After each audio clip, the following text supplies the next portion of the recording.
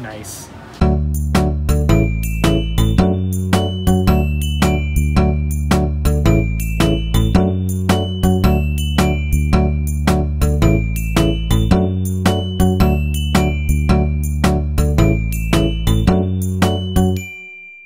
This fashionista over here.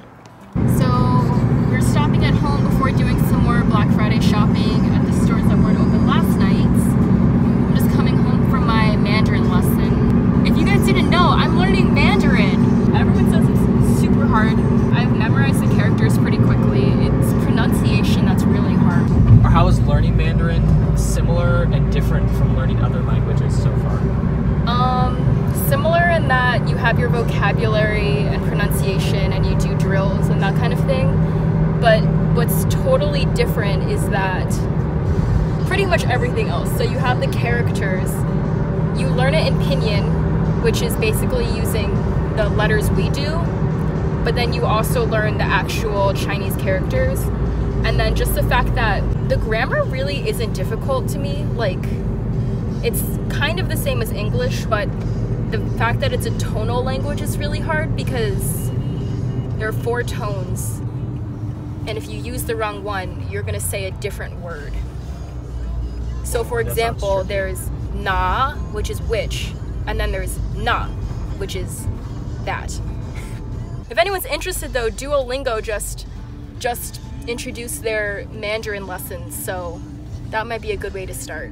So Adam and I decided to do the sponsor a kid for Christmas because my building has one of the little, well, it's not a angel tree, but it's like a little garland of stuff. So we're gonna do that. And I may be posting or filming and posting a video later about like adopt a kid for Christmas because I see that a lot, and I think that using sponsor a family or sponsor a kid's better phrasing. So undecided if I'm actually gonna do that segment on my channel, but probably, because why not? Unboxing. I was approached by a company on Instagram. They offered me a really good discount. Wow, are you like a model or something?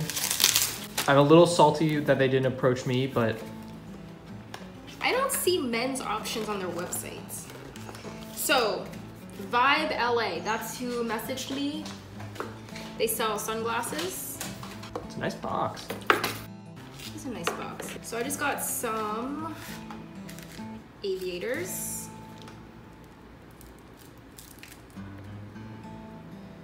Whoa. What do I look like? They look cool. Very.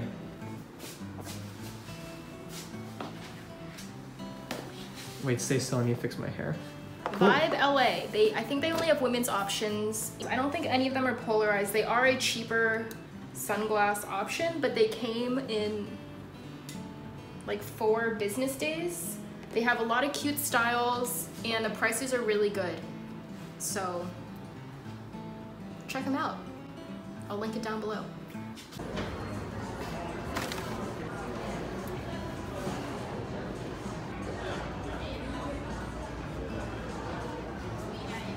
Definitely not these.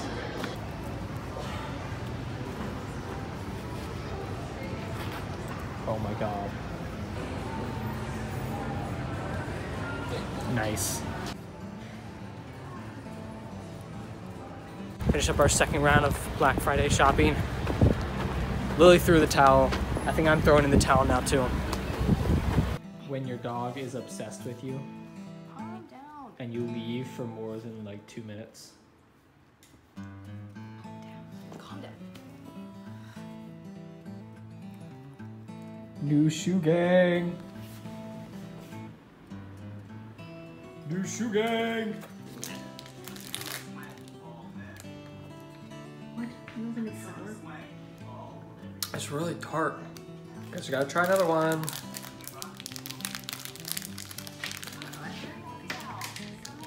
I'll find it.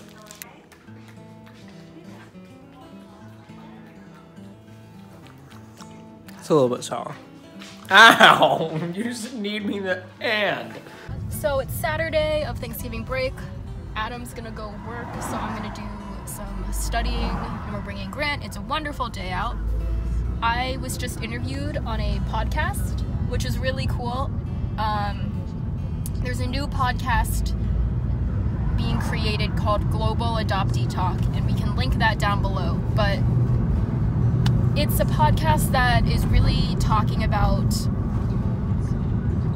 the adoptees' perspectives and bringing up some uncomfortable topics such as microaggression and racism and all of that. So the show host found me from my videos and then wanted me to be her special guest on episode 2, which will be posted on the 3rd Monday of December.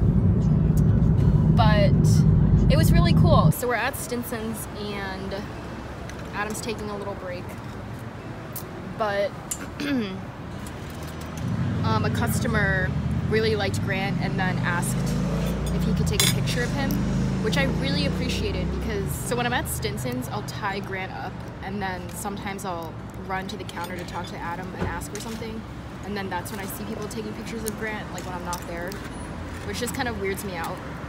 I'm like, I'm completely fine with taking pictures of Grant and people taking pictures of Grant, but not when it's done in secret. And when people ask if they can take a picture of him, then I can help them out and get them to look at the camera. So yeah, if you want to take a picture of dogs, you should just ask the owner because it's a lot less creepy.